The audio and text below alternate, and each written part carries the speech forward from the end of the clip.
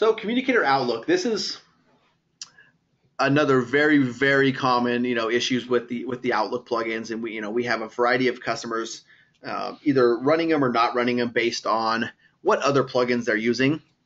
So you have three plugins that the ShoreTel integrates with the local version of Outlook. ShoreTel doesn't care if you're running Office 365, if you're running an Exchange, if you're running Google Apps, what are you running on as far as your back end email server system is. It really cares about the local version of Outlook, as long as it's a supported version of Outlook. And I think it's 2010, 2013. I think 2007 is no longer officially supported, but we do have a lot of customers still running 2007 without any issues.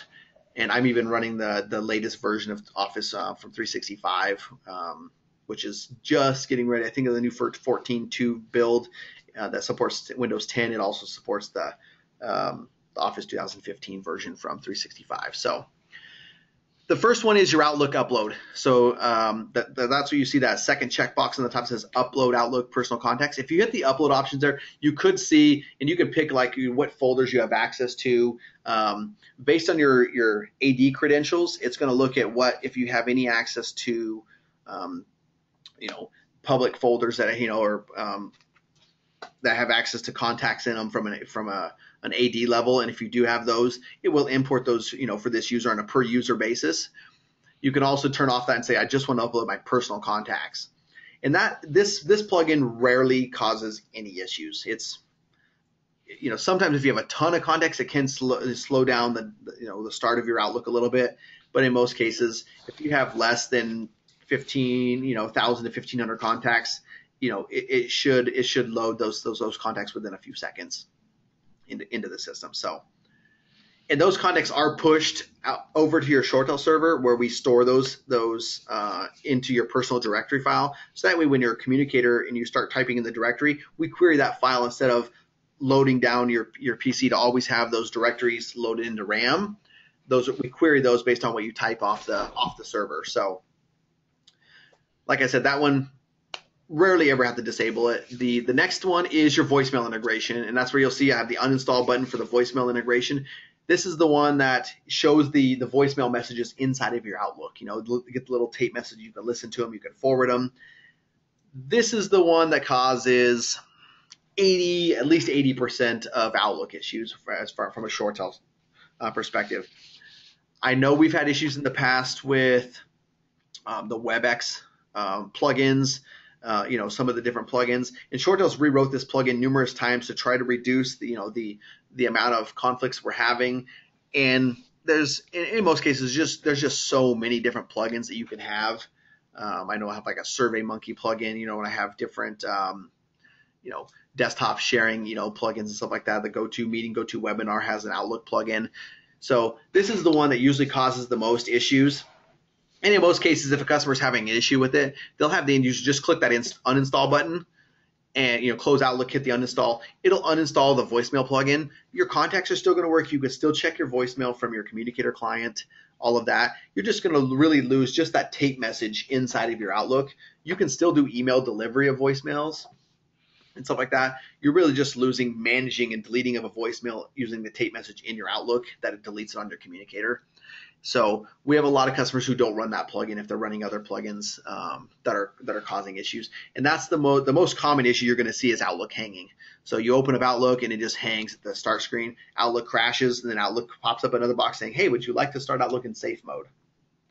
That's the typical issue that you're going to see with the voicemail plugin. So easy thing to do, hit uninstall, relaunch Outlook, see if it's still doing it. Okay, let's uninstall the other ones and stuff until we find which particular plugin is causing your issues. But if I'm betting on the voicemail plugin is causing your problem. So uninstall that one, see how it works. Then we can pull some of those logs from the voicemail one, and we can start seeing if it'll list out which add-in is causing the issues.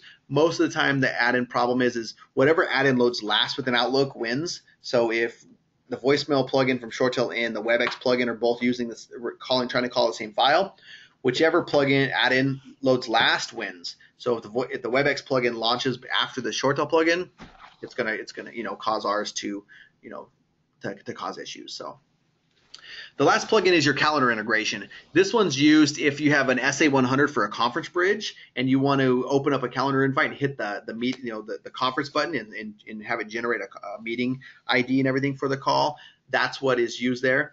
The other thing that this one gives you is the call handling mode changes. So when you're scheduling a meeting, you can say during this meeting, put me in out of office, or I'm going on vacation. So for this week, change my call handling mode to out of office during this time. And that's the integration that does this. The other checkbox you have there is to use the Outlook automated call handling. So what it'll do is it'll automatically look through your calendar invites and figure out, okay, these are meetings and stuff, and it's going to try to guess and make a best guess as far as when it should change your call handling mode for all your appointments that are already booked. All the new ones that you book, you're going to have the control of changing, okay, out of office or any meeting, but the automated one will automatically look at your appointments and try to make the best choice. In most cases, it's just going to choose any meeting unless you happen to choose out of office as the Outlook mode that it has, and then it will use the out of office mode. But in most cases, if you turn that on, it will just use the any meeting mode. The one thing to be careful there is if you turn that on and you go into in a meeting for your phone and your meeting is actually a phone call, somebody's going to be calling you. If they call you a few minutes late, they're going to get your voicemail because your Outlook is going to tell it, oh, you're in a meeting at 10:30. So your phone's going to immediately change at 10:30 to end a meeting. They call you at 10:33. They get your voicemail. You then get an email. Hey, you have a voicemail. You listen to it and say, oh, it's Chris trying to call me a few minutes late. That's the only caveat I'll tell you about using that. Some customers really like it. Some customers, if they do a lot of phone calls, don't like it.